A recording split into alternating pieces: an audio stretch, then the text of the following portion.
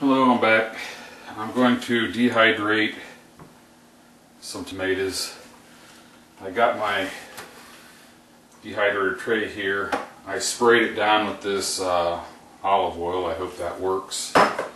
And what I do is I put one of the fruit trays underneath it while I'm stacking them so that it doesn't drip through everything. But what I wanted to show you was this knife. This is one of those garage sale knives that I just happened to pick up. The lady wanted I think it was either a dime or a quarter for it. I gave her 50 cents, which is still stealing it. Came home, I really just washed it and put it on my steel to sharpen it. It's a good knife.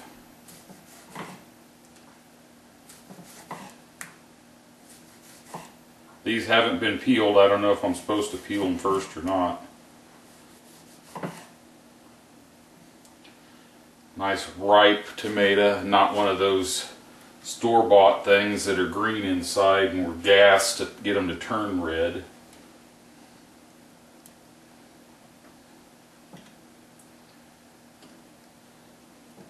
I've never dehydrated tomatoes. I'm not going to mess with these. These are just going back into the compost. Just thought I'd show you that knife. I was kind of impressed with that knife. Since we're talking knives, there's the 50 center. I stopped at a garage sale and they had, I always pick the ones that look good. I mean old. I don't know. I don't know if you can see these. There's 4 of them there. They had them marked 50 cents a piece, and the sale was on the last day, and they had 50% off. So I got all 4 of these for $1. And it looks like some of them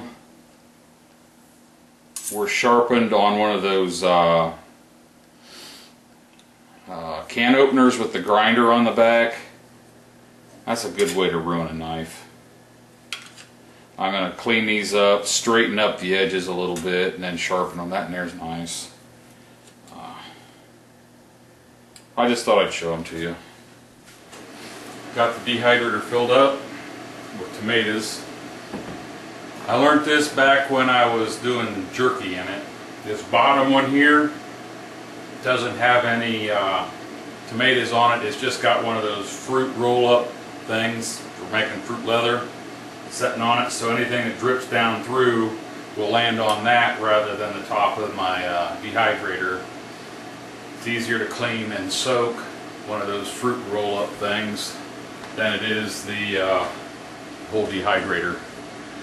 So that's what I got going now. I'll let it go, and when I get home from work tonight I'll flop them so the top one's on the bottom.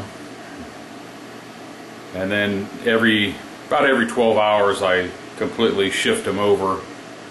Once they start really getting dry, then I'll start flipping the tomatoes. At least that's the way I did my jerky and my onions that I was doing. We'll see how they turn out.